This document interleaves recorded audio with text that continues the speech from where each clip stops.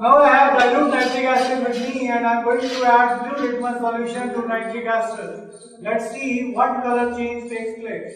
It has become red in color. It means dilute nitric acid turns blue litmus red. Now let's see the effect of red litmus solution on dilute nitric acid. There is no color change, means red litmus solution remains as it is in dilute nitric acid. Nitric acid we are going to test with the help of universal indicator. So let's see what color we observe in universal indicator. It is a dark red color. And nitric acid is a strong acid, that's why it turns universal indicator dark red. Let's test nitric acid with the help of methyl orange. Now when I add methyl orange to nitric acid, the color we get is pinkish red. So all acids turn methyl orange pinkish red.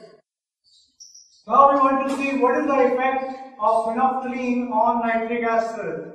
When it shows it remains colorless. It means phenolphthalein remains colorless with all acids. Nitric acid we are testing with the help of blue litmus and see the color change. Blue litmus has become red in color. It shows that sulfuric all acids turn, including sulfuric acid, blue litmus red. Let's see the effect of red litmus solution on dilute sulfuric acid. Let's observe there is no change in color. It means all acids are not affected by red litmus solution. It remains as it is. We are testing dilute sulfuric acid with the help of universal indicator.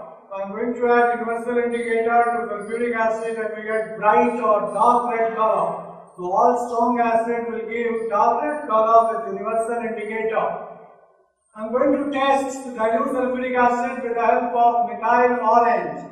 And you will find a change in color. It is again pinkish red. So it means that sulfuric acid turns methyl orange pinkish red. In fact, all acids turn methyl orange pinkish red. We are going to see the effect of phenolphthalein on dilute sulfuric acid. You will find only milkiness, that it remains colorless with dilute sulfuric acid. There is no change in color of phenolphthalein in acid. So all acids remain colorless with phenolphthalein. We are going to test ammonium hydroxide with the help of red litmus solution. Let's see what change in color we observe. Yes, red litmus has changed to blue in color. But this color is light blue. Why it is light blue? It shows that ammonium hydroxide is a weak base. We are testing ammonium hydroxide solution with the help of universal indicator. See the color change? Here we have got bluish violet color. So all bases will turn the universal indicator as bluish violet.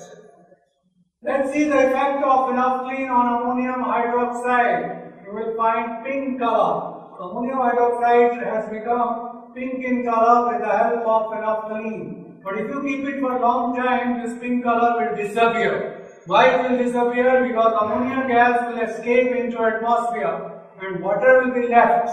So this can also be called as magic color, which disappears after some time because ammonia gas escapes and water does not give any color in phenolphthalein. Let's see the effect of methyl orange on ammonium hydroxide.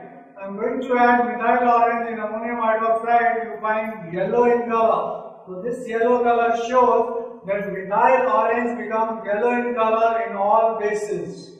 See the change in color. There is no change in color. Blue litmus remains as it is. Which means all bases do not have any effect of blue litmus. It remains as it is.